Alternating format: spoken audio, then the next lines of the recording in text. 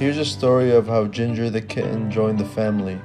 I was at the pet store trying to get some food for my dog, and as I was waiting in line, I heard a cat meowing, so I looked over, and it was the cutest little cat just sitting there with these big eyes staring right at me. I went over to say hi, and I instantly fell in love.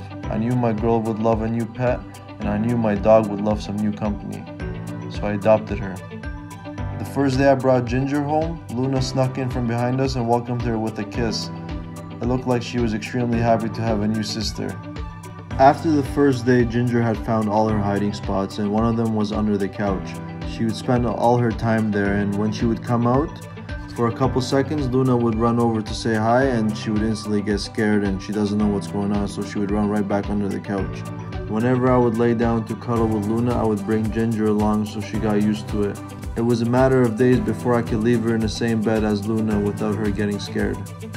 The first week we had Ginger, we kept her in the bathroom while we were at work, just so she got used to her litter box, and I wasn't really comfortable with the idea of letting her roam the house just yet.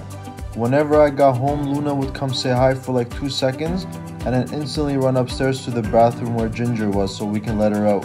It's been now 2 weeks and Ginger seems to be extremely comfortable around Luna.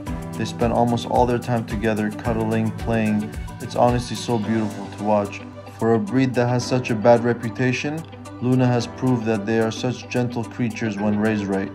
If you would like to see more content of Luna and Ginger, please subscribe to our YouTube page. Also follow us on TikTok, Instagram, and Facebook.